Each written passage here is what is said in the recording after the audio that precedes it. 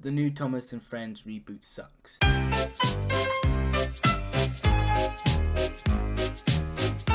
You know what? No.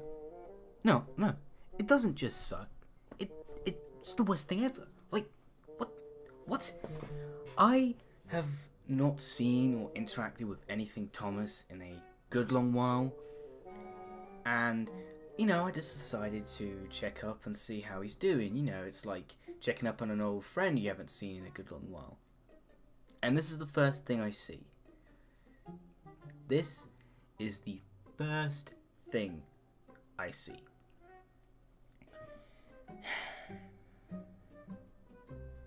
And I'm mad. Like, look, literally, when I saw this reminded me of those crappy Thomas baby toys that they made a few years back. Remember these things? Remember these things? Like, yeah, they were awful. And the animation just reminds me of those terribly made kids videos, like animated kids videos that you get on YouTube that make you feel like you're losing brain cells the more you watch, yet somehow they get hundreds of millions of views. Don't know how. I don't think we're necessarily upset or mad about the reboot itself. I don't think that. I think what everyone is mad and upset about is the fact that this is what Thomas is now. This is what Thomas has become. Thomas turned from this to this. And I think that's the real reason why many people are upset. To see such a beloved show deteriorate into just one of the worst things ever created by a human being. Like, it's disgraceful, said Gordon. Disgusting, put in James. Despicable, finished Henry. I've been a Thomas fan for a really long time, and I've been through many of the ups and downs of Thomas, but I was always able to find a way to come back.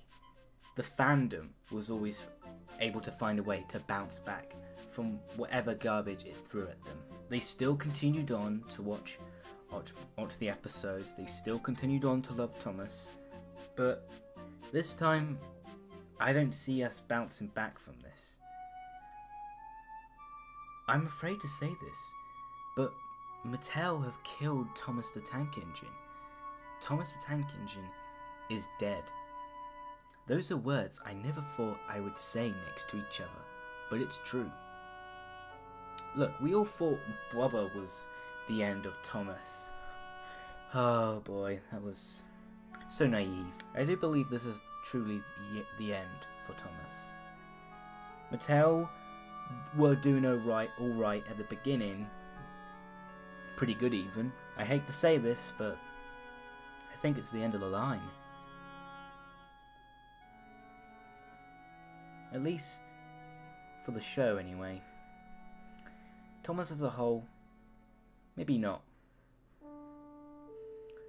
The fandom is as strong as ever, and I feel like it's becoming more and more stronger with this reboot.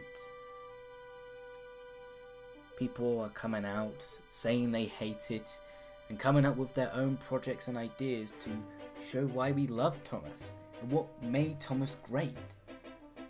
And I think that's how Thomas is going to keep going on. Not with the show, not with Mattel, but with the fans. Continuing to make art, videos, and even memes.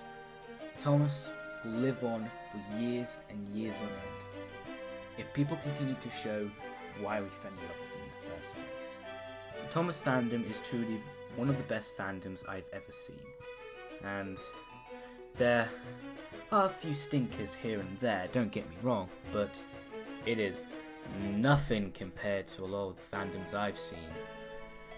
I'm not even going to touch that. But the fandom, I feel like, truly embodies what the franchise stood for what Thomas stood for. People from all over the world come together just to share their love with each other, their love of Thomas. People work together to make amazing projects just because they like this little blue tank engine. Mattel, you are definitely not watching this, but I'll say this. You have officially killed Thomas the Tank Engine, but the Thomas fandom will be the ones to revive him. And hopefully, years to come, the next generation and the generation after that will not grow up with what you've created, but instead grow up with what we have experienced before and what we are going to create. I can't wait. I need to be a part of an amazing community of amazing people. And I hope you all accept me for joining this community as well.